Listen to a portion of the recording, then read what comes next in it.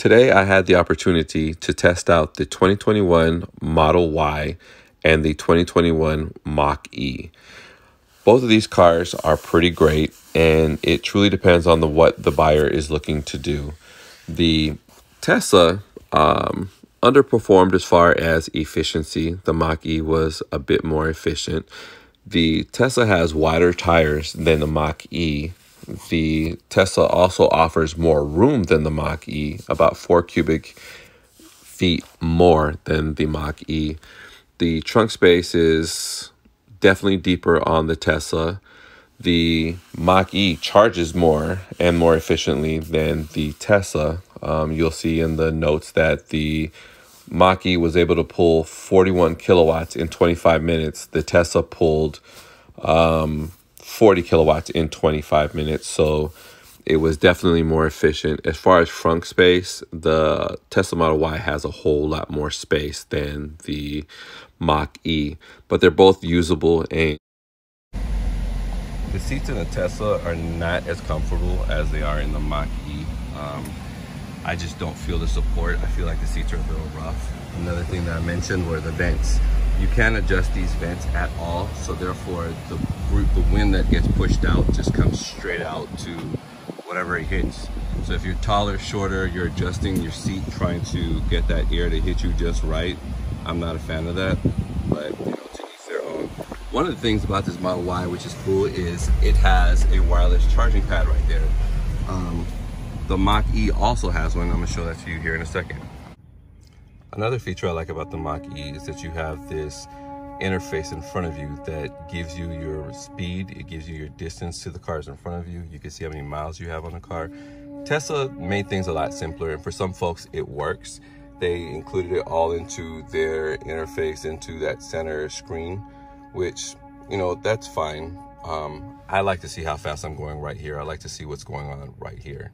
Another cool feature of the Mach-E that I like is that it does have a wireless charging pad, where the Model Y has one as well. The cool part about this is I could take my AirPods and stick them down there and I'm able to charge them.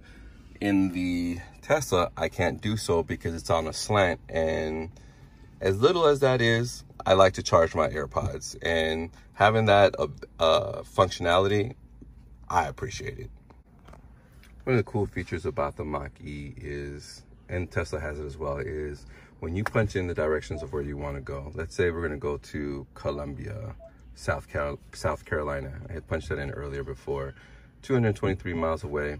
The cool part about the Mach-E is that it's going to give you driving options, so you can decide which option you want to take, whether it's the shortest route, the fastest route, or the eco route. And what it will do as well is it's going to show you those routes on the map, so then that way you can decide which route do you want to take. So as you see, we have option 1. Let's see, it's telling me that's going to be the best option. If I go option 2, you see it highlights a different way. Option 3 is going to be 307. So of course I'm going to want to go the shortest, most efficient route. It's going to take me the same time it is for the fastest route. But if I hit go, what's going to happen now is it's going to calculate my route, and then it's going to add all my charging stops on there. Please drive to highlighted route. This car is confident that from my house, I can make it all the way to Columbia, South Carolina, and have 6% by the time I arrive there. Would I do that knowing the Mach-E? Actually, I would, because 6%, I know I'll be fine, especially if I'm going to a hotel that has a charging station. I'm not concerned about it because I know that it will get me that 259. Let's go see what the Tesla says for that same route.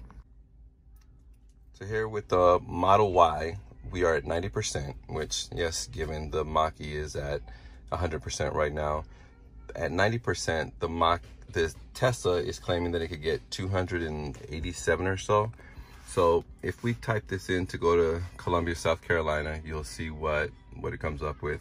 So first things first, it shows you that we'd have to stop just north of Savannah for 20 minutes. We'll arrive there at 38%, and then charge for 20 minutes, leave, and go to Columbia.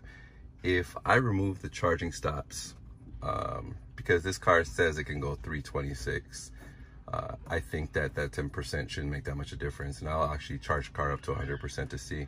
But even now, if we were to hit the road at 90% in the Model Y, it says that I would arrive with -3%. So as far as display goes, we could go ahead and see what the distance is.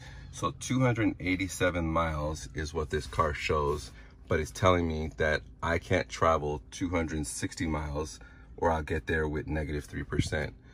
If I have 287 and I'm only going 260, how do I get there with -3%? So that confuses me.